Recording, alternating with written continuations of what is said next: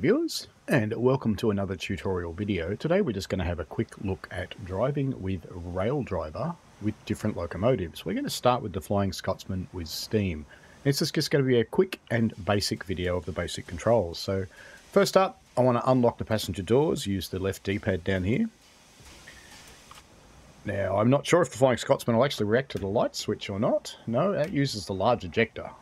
Alright, what does the wiper thing do? It uses the blower. Well, there you go. Imaginative. Alright. Well, we don't actually need the ejector, so let me just exhaust the vacuum. It's almost time for us to go, so we'll be looking at the other controls. We're only going to do the basic ones. The ones controlled by Raildriver are this brake that you see here, the main train brake. So let's bring that down to release, and let's just give it a little bit of a service application so that we don't go rolling away. We'll also want to bring our reverser to full forwards position. You can see as I move the Raildriver, it's moving the reverser. And we are now in full forwards. Very good. That's telling me to wait till 9:14, but to be honest with you, I don't want to, so I'm going to close the doors. And it's time to go, once the doors are actually shut. So a bit of whistle. If you've got a two-tone whistle, often that's the high tone and the low tone, but Scotsman only has the one. So we will release the brakes, and you might think we'd go for the throttle, but no. On steam trains, the regulator is actually the brake handle for just the locomotive itself. You can see we're starting to take off now. There we go. So we can close our cylinder cocks,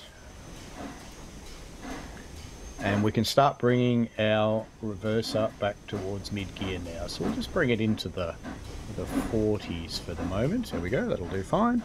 Let's accelerate some more, and let's watch the big beast pull out.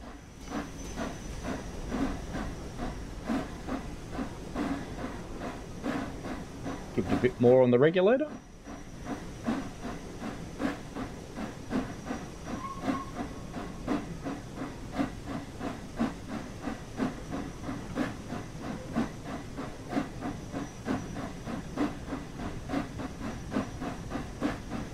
There you go. Now you know the basics of driving a steam engine with the Raildriver, and we'll bring our reverser back into the 30s now. What about stopping? Alright. So, bring your regulator back down until it's almost completely closed, but not quite. And then apply your brake. And we'll just bring it into the mid-range of the service. And that'll bring us to a stop. And as we're coming to a stand, just close your regulator. All that does is keep your coupling stretched out. Well, that's it for the steam engine. So I'll change trains now, and we'll have a look at something, I don't know, maybe something electric with a combined brake and power controller. That'd be interesting, wouldn't it? Alright, see you shortly. Righto, we're now in the class 323. Let's get the doors open. There they go. And we'll jump back into the cab. So this one's got a combined power and brake handle, as most electrics tend to do. Not all, but most. So let's bring our reverser into forwards. And we might want to apply a little bit of brake. So we push this one into the dynamic area. So that's using the power brake handle. And we will give the doors just a moment longer. How about some headlights? So that's put us on night headlights. Or we can have day headlights. Or no headlights. There we go. And we can put our wipers on. There they go. And we'll close our doors now. I know it says to wait, but we're not going to.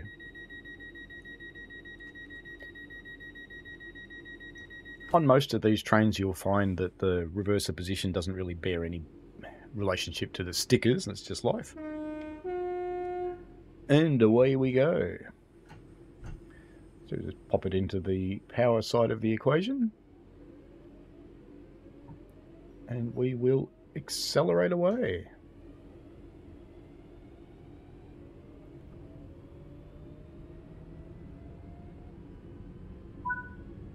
Now the Raildriver does offer a whole heap of other things that you can do with it.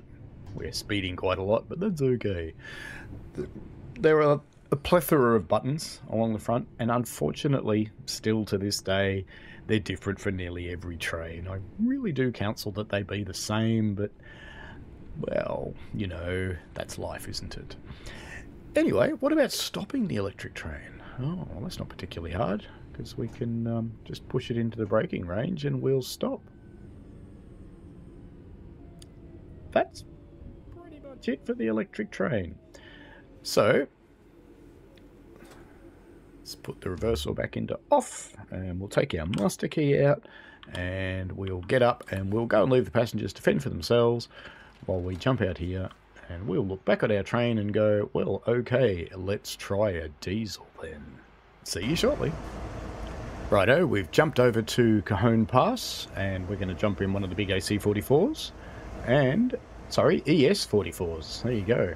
And we will jump in here, and we shall use this one. So first thing I need to do is pop our reverser in. We need to put our gen field switch on. Say g'day, mate. How you going? And let's release the brakes. You can use the independent brake if you want to. We might want to put some lights on the subject.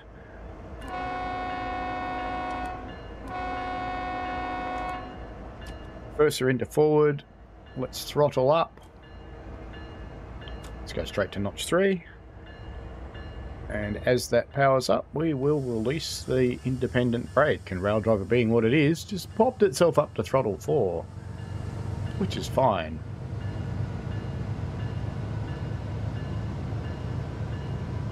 And away we go, and the back of our train is now moving, so it's probably not a very long train. Let's kill the bell.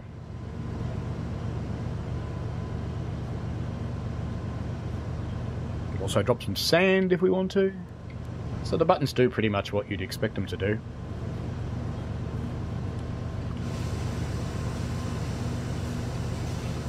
Cruising along out of the yard. We can notch up now. Raildriver is sort of infamous for being a little inaccurate, so we just went from 4 to 6 with a tiny movement of the lever. Up to 7, and of course we've gone into notch 8 now as we move along. So what about the dynamic brakes? Because there's 2 handles here. There's a throttle handle and there's a dynamic braking handle. Well, that's simple enough. As you throttle back down, come back down to the idle position, and you cross the bridge, you notice the dynamic handle went into setup when I crossed the bridge. Give that the momentary few seconds. And then we can continue on into the dynamic range, and we will start dynamic braking. So it's still controlled by just the one lever. We should see that starting to have an effect soon. There it goes. There's a bit of a time period. I should have stayed in setup for longer, but, you know, just a demo. So what about using the train brake at the same time? You shouldn't really with dynamics, but you can. So let's say you apply your auto brake and then bail off using the independent handle. And I just moved my Raildriver right out of the picture. That was quite clever. Alright, brakes off. Let's take this back to off now. And we can do the really rude thing to our couplers and just start powering up again, while we watch this thing cruise away, and we will come back with a different train. So this is just a really quick run through train by train of how to use the Raildriver. So I think maybe we'll come back with something a little more foreign this time. So see you shortly. Righto, this time we're in the DBBR 103. So let's just jump into the cab and see if I can remember how to set this one up, because it's been a little while. So I'm guessing the first thing I want to do is put the reverser in, and we probably want to put that to M, would be my bet. There'll be a switch around here somewhere we need to do something with. Actually, no, that'll look kind of okay to me. No, I think we're okay. Yeah, it'll look kind of okay. There'll be a brake key somewhere. There it is. No. Brake key. Let me get on the brake key. There we go. Okay, we're on the brake key. So let's release the independent brake. Now, there might be some kind of brake lever that sets what the brakes do. I don't see one, so let's just try and release the brakes. That sounded promising. The brakes are off. Great. Have I done enough? Well, we've made the tap changer work, and we're moving. There we go. So once again, we're just using the throttle lever to turn the train's steering wheel. It's not really. It's a tap changer on the transformer. And if I remember rightly, you've got to be a little bit careful on this one, or you blow the circuit breaker.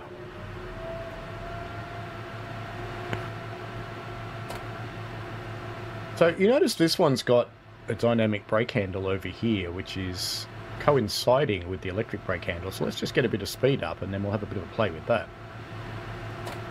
So the same lever is quite versatile, move from train to train to train. It's more or less the same thing most of the time.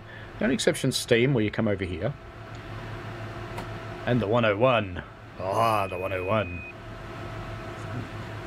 Beeped at me. I don't have any safety systems turned on, so I don't care. Alright, we've gotten up to 40, so let's have a look at this dynamic brake handle. So how do you reckon that works? Oh, look at that. It's a bit like the American one. It just controls the other handle when you go into the other range. So that's going into the dynamic position now. So let's pull this back to neutral with dynamic brake off. And the train brake is the other handle. Now this one runs both the air brake and the dynamic brakes at the same time, because that's just how this train's designed. Well, there you go. That's about it for the German train. Beeping at us again, because it likes doing that. So we'll pump him back up and give him a little bit of power. It'll probably figure it out after a little while that I want some power. If I haven't blown the breaker. Messing around with things so much. Yeah, it'll get there eventually. It's doing something. Have I blown the breaker? I don't know.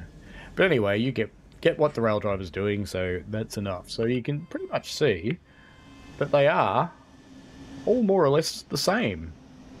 And they're all pretty easy to control. So there's one more I'd like to show you that actually is just a little bit different. So we'll be back in a moment for that one. Last up, we're going to run something a little bit different. It's one of my favourite trains because it's so bloody quirky. So let's get the doors open and let's jump in and set this thing up. So we've already got our master key turned on, so that's fine. We want to get into forwards. Here we are, and we want to get... Notice I'm using the train brake handle. We'll get into first gear. Let's get the doors shut. Bit of a honk to warn people we're going, and we want to release the brakes, so they're releasing, and we want to throttle away. There we go. Might want some headlights too. Be a good idea. We pull out here in the 101 on Northern Transpennine, and we're getting into the top of the rev range now, so we throttle off. Wait for it to get into the bottom of the rev range, and then get it into second gear, and throttle up again. So this train's actually quite a pain in the bum to drive if you're using the keyboard, I have to say. It's not too bad with the controller, but with the Raildriver it's just magic.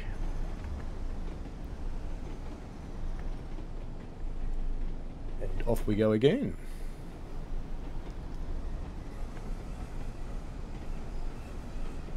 Ignoring the speed limits, cruising along. We're only supposed to do 10 miles an hour through here apparently, and that's okay, but you do in fact get the idea. Now what about stopping in this one? Well, it's actually quite easy. You want to be in fourth gear because, you know, the LMS video taught us that, and then we just want to bring the brake round to lap, which is where I should have left it before, and we do a bit of an apply. Need a bit more, so a bit more of an apply. Slowing nicely for the curve now. We're only going double the speed limit, it's fine. So we can release the brakes now. And we're going to want to go up into second gear because we slowed down rather a lot. And we can start accelerating again. So there we go, that's about all there is to driving the 101 with the Raildriver, and this is by far the most quirky train for driving with the Raildriver. Well, I hope that's been useful for you and just shown you that the Raildriver is kind of a fun controller, and it's just makes driving trains a lot more immersive and a lot more like you're in the cab.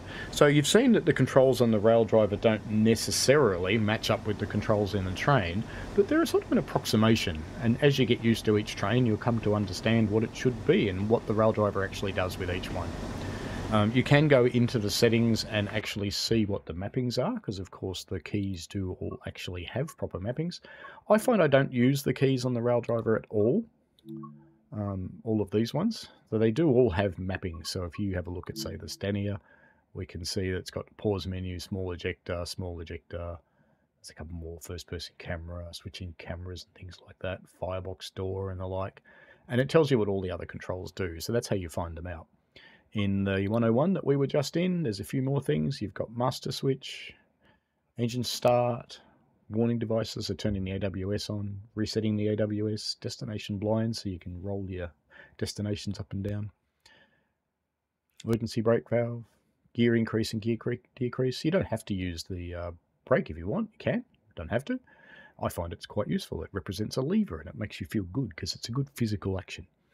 Anyway, that is about all I wanted to show you with this video, so let's just watch the 101 disappear into the sunset. If you've got any questions about the Raildriver or using it on your trains, let me know in the comments below and I'll be happy to help you out. Alrighty, have fun folks. See you later.